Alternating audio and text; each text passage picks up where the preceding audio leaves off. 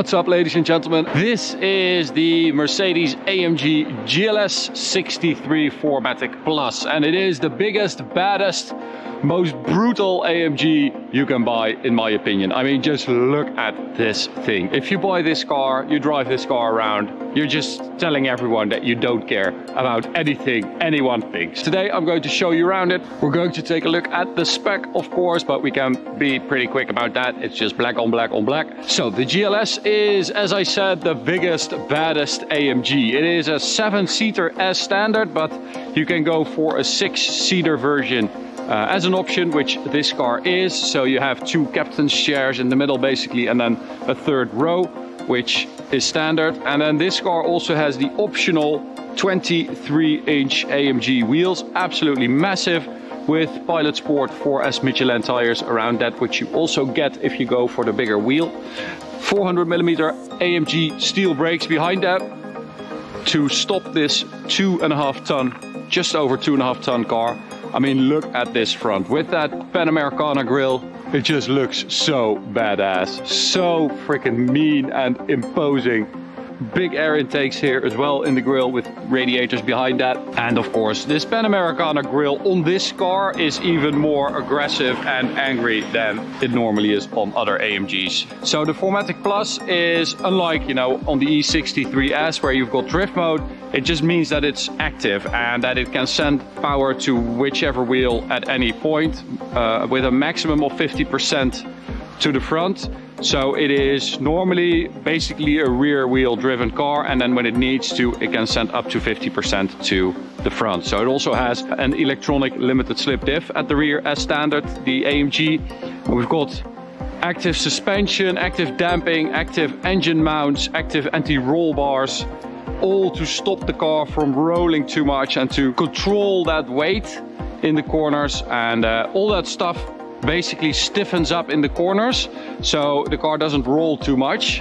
So all these things stiffen up in the corners so it doesn't roll too much, and then when you go straight again, everything unhooks basically. That's mainly the anti-roll bars and the engine mounts.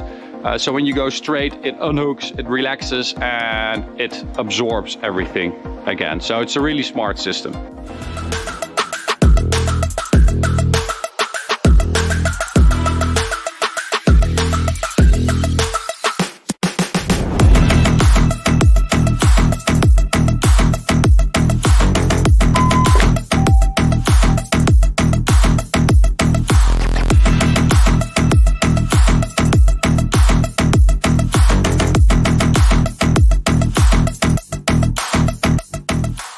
So boot space, of course, is limited if you have the rear seats up, but if you have them down, you have like 890 liters. So that is nice exhaust as well.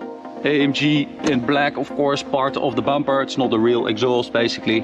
You can see the real one in there. Doesn't sound that good. It is a problem with these AMGs, the 63s, that they don't sound that good on full load. 4-liter V8 bi-turbo engine here, as you probably know, with 612 horsepower, 850 newton meters of torque. But this is the EQ boost version, so it has an additional boost of 22 horsepower, and it does 0 to 100 kilometers an hour in 4.2 seconds, which is very, very quick. Actually, it's outrageously quick for a car of this size and this heavy. It's pretty amazing.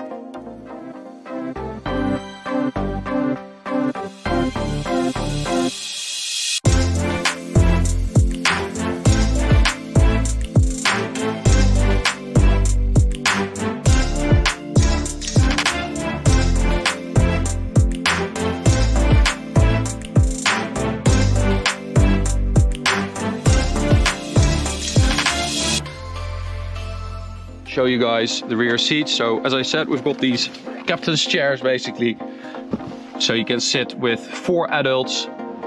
Very, very spacious this, and then you've got the 2 rear seats for kids basically, but this is 4 adults plus 2 kids easily. And then you do, of course, sacrifice your boot space So interior wise, they absolutely nailed this. So I think the Mercedes GLE and GLS interiors are so good because they feel like a true SUV inside. You sit in it, not on top of it. You have this high center console, which I think is a key thing in SUVs. And you have a high dash. So you sit here and you feel like you've got that massive bonnet in front of you, which is very high. And then you have your armrest here, you have your handles here. It just is a very, very nice interior. I really like it. This car also has the Burmester audio carbon fiber trim. And of course, we've got the 2-screen setup, which after I don't know how many years, I still find utterly used to use. I know where everything is, I know how everything works, but still, after all these years, still don't like it. That's it. We've got a massive panoramic roof as well, which we've got closed for the most part because of the weather. As you can see, it is 45 degrees outside, so it is really, really hot. So the starter motor is also part of that mild hybrid 48-volt stuff. So it's super, super quiet, and you can also use the coasting, and it basically decouples the entire drivetrain, and you're just gliding, sailing to save fuel. I don't ever slow up, no I don't take shit. I got no love for the fakeness. If you wanna play tough and wanna hate this, I'll always show up and make a statement. I don't ever slow up, no I don't take shit. I got no love for the fakeness. If you wanna play tough and wanna hate this, I'll always show up and make a statement. I don't ever slow up, no I don't take shit. I got no love for the fakeness. Anyway, 9-speed gearbox, put it in first gear. Alrighty, so let's take it for a drive towards the Autobahn and see what it feels like, because we don't really need a twisty road to make this car shine. It is at its best when you're not extracting everything from it. When you just leave it in comfort, maybe open the exhaust, of course that is nice, and you just have that V8 with that incredibly comfortable air suspension, even though we've got these 23-inch massive wheels. You do feel it sometimes on like potholes and stuff like that. You can feel that it's a big wheel. All right, so at the Autobahn, let's hit Sport Plus. Brake launch, you don't have launch control in this car, so little boost and then let it go. Oh, you do get quicker shifts, so the car does know that you want a launch. And I'll do it super obvious so you can see how long it takes for it to kick down. All right, so bicycle dude is going to overtake the other slow Dutch guy. And then we are going to go in 3, 2, 1. Oh my God, what is it, 1999? I think our 1999 S-Class has about the same kickdown time. That is just ridiculous. Why is it taking that long to think about which gear it should select? So we might have a bit of luck here, a bit of space. It just keeps going. Man, that is seriously impressive.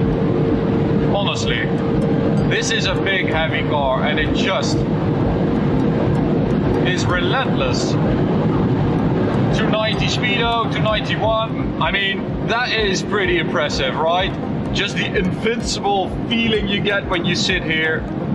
The sound, the looks, the presence, the character, and the speed are all so nice. It's such a cool combination of different AMG things and then wrapped into this massive, really, I mean, this is a really good car to take on holiday.